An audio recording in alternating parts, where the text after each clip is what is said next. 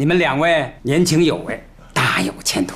谢谢周总，特别是蓝总，有一种书生意气，老朽十分的欣赏啊。太好了，难得大家都这么有缘。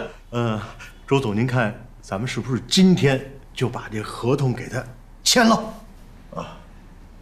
好。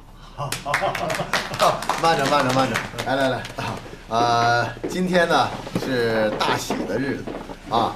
早就听说这个周总的这个书画呀堪称一绝，是能不能在这个吉祥的日子里啊，让我们一睹你的风采，让我们有一个好彩头啊！好，妈妈别去，我爸不让我去。不让你去就不去啊？要真听话。那咱们去了他生气怎么办呢？这以前不去，这次也得去。走，你怕什么呀？我不是陪着你的吗？高山流水遇知音，高山流水遇知音呐！那老朽就献丑了。请。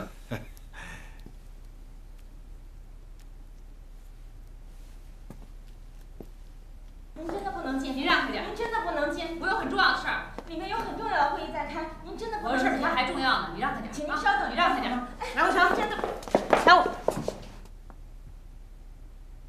对不起，打扰一下。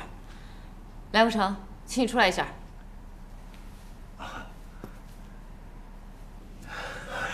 红姐，有事吗？请你出来一下。能不能等我忙完了，然后？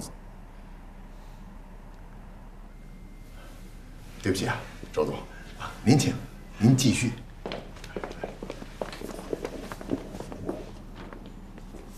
放手！干什么了？我怎么了我？啊？梁国成，你还是个男人吗？你连做人基本的底线都快没有了。放手你！不是，王红琴，你要做什么？你想干什么呀你？你家里老婆孩子你都不管，你倒有心思给别的女人去弄房子。你什么意思？心里不知道什么意思吗？今天我签合同，你不要坏了我的正事。坏了你的好事吧？你不要在这里撒泼，好不好？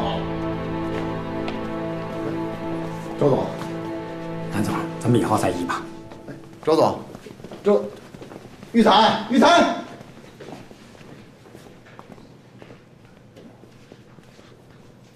哎，你这是干什么啊？我干什么？你说我干什么？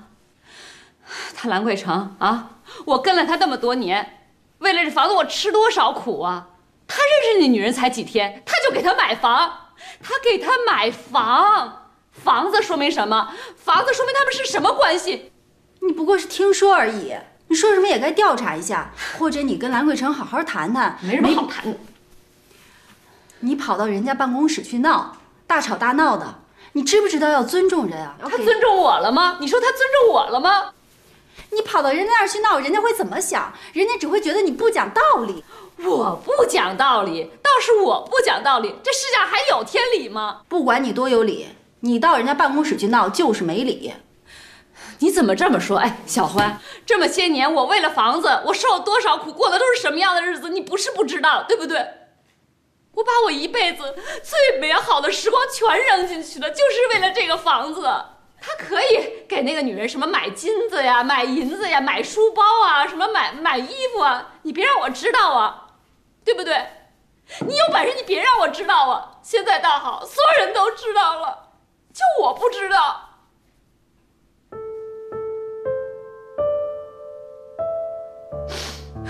为了这个房子，我受了那么多的罪，我都人到中年了，我专业，我的公职全丢了，我都那么大岁数，我去下海，我去挣钱，我吃了多少苦，受了多少累，我好不容易有了日子可以翻身了，我好不容易熬到头了，这才几天呀！现在倒好，生生的被人这么插了一杠子，你说我心里能不委屈吗？哎，来了，好好说话啊！哎，桂成回来啦。小欢，我回来取点东西。你还知道回来呀？你还知道自己有家呀？红旗，孟琪，你让开啊！我不让开，我看你脸皮有多厚。你给我说清楚，你先别走，你给我说清，你为什么给那女人买房？你给我说清楚。王红旗，我再跟你说一遍，我没给她买房。你骗谁呀？你们全公司都知道了。王红旗，你现在看看你自己，跟泼妇有什么区别？我是泼妇，你照一照镜子，有谁还愿意看你？是啊，你眼里哪有我呀？你只有那什么花，要不你怎么给他买房呢？我再告诉你一遍，我没给她买房。就是买了，今天你去了公司，你毁了我毁了别吵了！看看你们为人父母的样子，还知识分子呢，是不是太自私了？小程，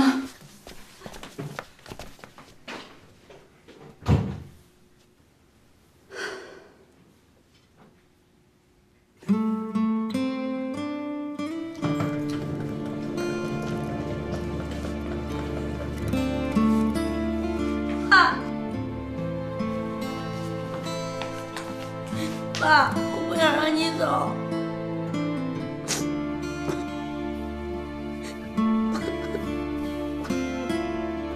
儿子，我出完差就回来了，啊？你哭什么？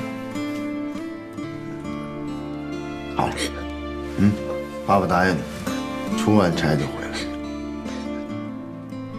赶紧回去擦一擦，啊！男子汉，啊！没事别老哭。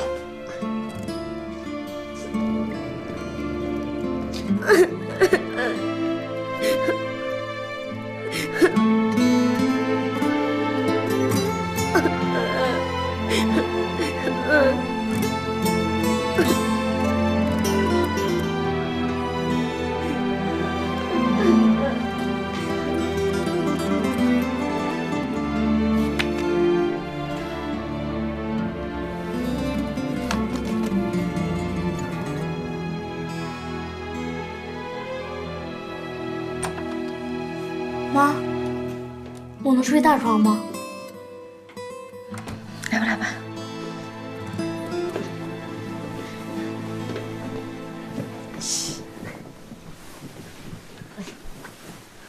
盖好了啊。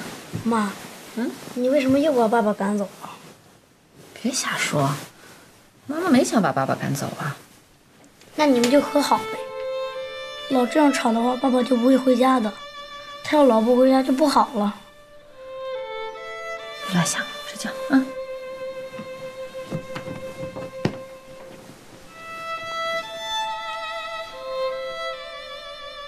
低头看。